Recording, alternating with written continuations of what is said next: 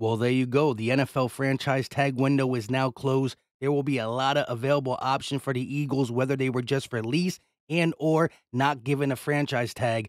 Xavier McKinney should be the Eagles' #1 priority. Remember, he locked down Justin Jefferson. Plus, Bleacher Report gives us a hypothetical James Bradberry trade for the Eagles. And 6 teams once again are linked to Saquon Barkley, and the Eagles are one of them. And last but not least, Jason Kelce retires. Jurgens ready, but now he's jumping through burning tables? What is going on, everybody? I go by Philly Mike, and this is the Philly Talk Podcast. And today, as always, we got a lot to get into. But before we do that, Eagle Nation, can I ask y'all for a favor?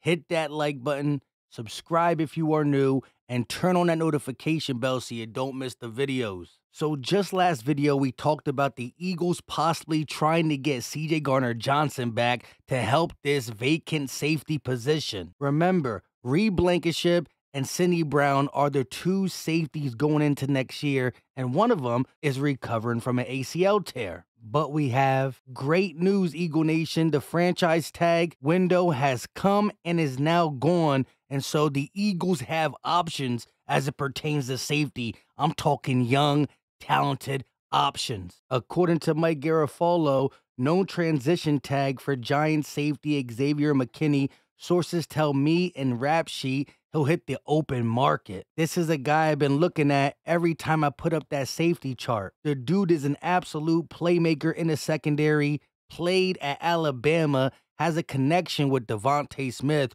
who needs an extension, by the way. Xavier McKinney had over 110 tackles in the 2023 season, 3 interceptions, 11 passes defended, and mind you, he's only 24 years old. This is a guy you want as a staple piece when you're trying to rebuild a secondary. He should absolutely be one of the first calls from Howie Roseman once the legal tampering window is open on March 13th. Another young option who really wasn't projected to be franchise tagged, but once all the franchise news came out, he decided to take to Twitter and put this: deuces. It can't just be a coincidence that he wasn't mentioned as a franchise tag candidate and or a guy who got it, but once the franchise tag window closed, he immediately put this on his Twitter. To me, that's saying, hey, guys, look at me. I'm available as well.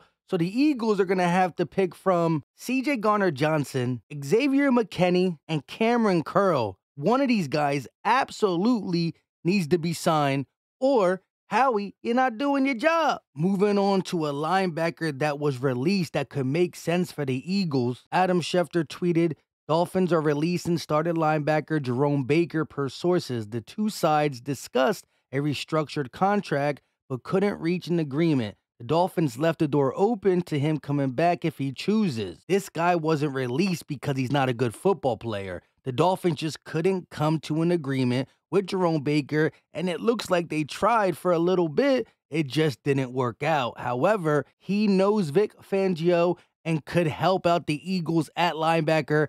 I don't think, even if you make this move, this is the only move that is made at linebacker. I'm still looking at the draft, and I'm looking at a lot of the free agent linebackers. We're just talking about this now because he was released today. The 2024 free agent tampering window is going to be crazy, especially at some of the positions that the Eagles need to acquire. I just think the way the Eagles cap space is looking, $44 million right now, but soon to be over 50, maybe 60 million. A lot of that got to get spent on the defensive side of the ball because that needs the most fixing. You brought in the coordinator, Vic Fangio. Now it's time to get the guys. And a lot of people are going to say, well, Philly Mike, they can't get everybody. I know. That's why you haven't heard me talk about anybody on the defensive line, barring we bring back Hassan Reddick. I think that linebacker, safety, and corner, anybody, and all the good people that are available need to be options for the Eagles when you're talking about having that much cap space.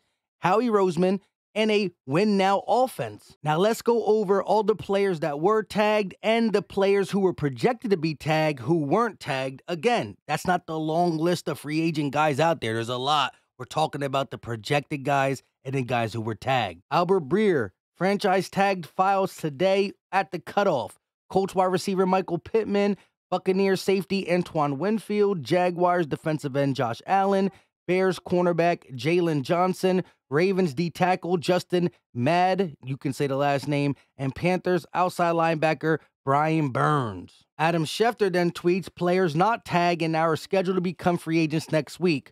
Chris Jones, Christian Wilkins, Saquon Barkley, Josh Jacobs, Michael O, Baker Mayfield, Calvin Ridley, and a guy we've been talking about, Xavier McKinney. Again, I just want to reinstate, these are not the only free agents. These guys were talked about to get the franchise tag, and last minute, they didn't give it to him. Speaking of a player who thought he was going to get tagged and didn't, Saquon Barkley is now once again being linked to the Eagles. Not only the Eagles, but 6 teams, according to Pat Leonard, a Giants beat writer. He tweets, sources view the Baltimore Ravens, Las Vegas Raiders, Chicago Bears, New England Patriots, Houston Texans, and Philadelphia Eagles as some primary potential suitors who have the resources, need, and interest to possibly sign Saquon Barkley. Stay tuned. Y'all know my take on it. Saquon Barkley is a very good player, but if you're telling me pay more for Saquon Barkley, but you can pay less for DeAndre Swift, and I'm only talking a little less because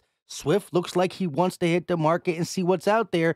I'm taking Swift just because we already seen what he can do in this offense when being underutilized. Imagine when Kellen Moore is utilizing him, especially in the passing game. I'm under the impression if 3 years, $18 million is enough to get it done, we got the money. I think you got to consider 3 years, 18 mil. That comes to $6 mil per year. That's what Miles Sanders is getting. That's what David Montgomery is getting while sharing the backfield with Jahmyr Gibbs. $6 million is not that much with the cap we have. Now, before we get to the hypothetical trades for James Bradberry and Avonte Maddox via Bleacher Report, plus Philly Mike thoughts on Jason Kelce's retirement and how important Cam Jurgens going to be next year, let's hear a word from our sponsor.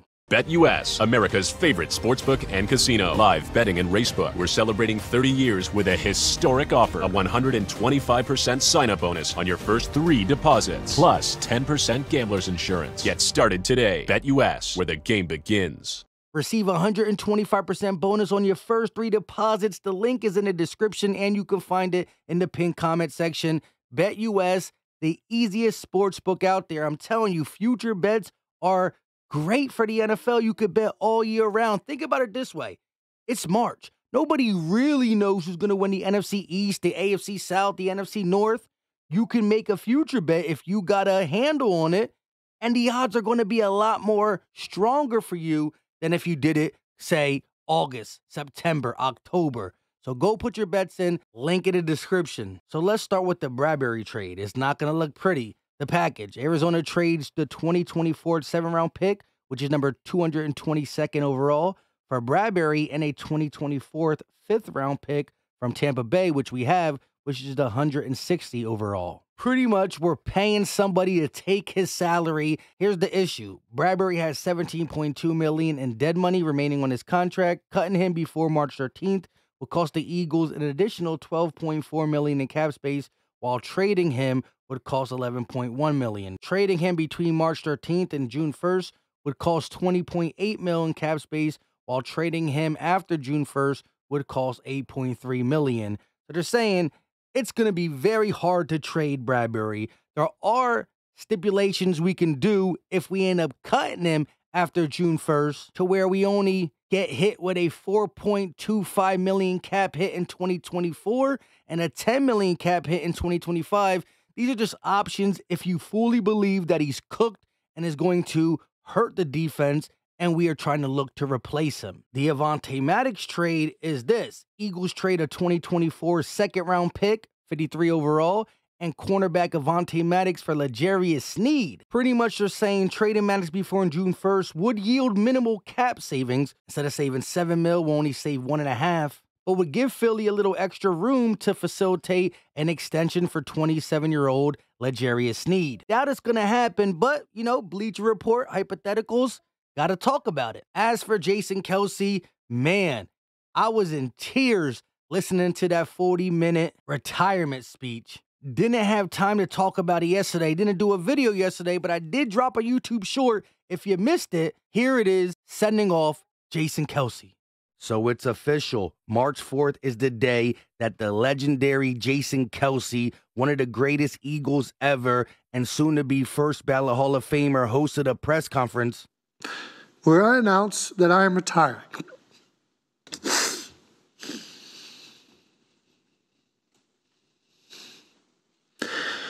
Where I announce I'm retiring from the NFL after 13 seasons with the Philadelphia Eagles.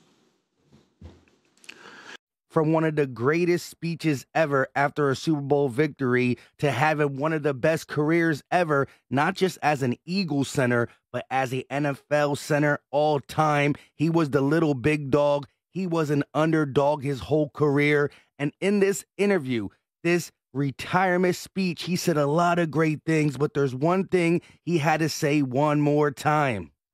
Hungry dogs run faster. Not gonna lie, that sad, hungry dogs run faster for the last time, that hit me very, very hard. The whole thing hit me hard. Living his high school days to the Super Bowl Eagles to people doubting him. Man, I love the little big dog, Jason Kelce. However, I wouldn't put it past Jason Kelce to come back to the Eagles. Look what he's doing on the first day of retirement, jumping on a burning table. The dude has too much energy. Maybe his wife says, you know what? Football is less scary. Why don't you go back? I'm just kidding. But I do want to remind you what Jurgens has done and what Kelce said when we drafted him. So this is my favorite player in the draft. I'm not just saying that because we picked him. The Eagles have been using me to evaluate some of the centers coming out, and of all the guys that I've looked at, for the past 2-3 years, out of all the guys that compare the most to myself, this guy is him. I mean, he is so athletic, so fast. You see him out in space, he runs. He's a natural athlete. You see the fluidity. He played tight end, a position convert. He's only been playing offensive line for 2 years. 4'9", 240, 1'7", 7'1", 9'3" cone. This guy is a freak athletically. He has the best chance to be a difference maker at the center position. I like this kid a lot. I really do. And again, Philadelphia Eagles Central. Jurgens, while being in the NFL, 689 snaps, 0 sacks allowed, 0 penalties against him. The dude has not committed a penalty. If anybody had to be the replacement for Jason Kelce, he's a good one to have. With all that being said, I go by Philly Mike. This is the Philly Talk Podcast. Drop the muscle emoji. Let me know all your thoughts in the comment section. The Eagles got to get it popping come March 13th. A lot of money to be spent. Go Howie Roseman. Leave all your thoughts in the comment section. We out.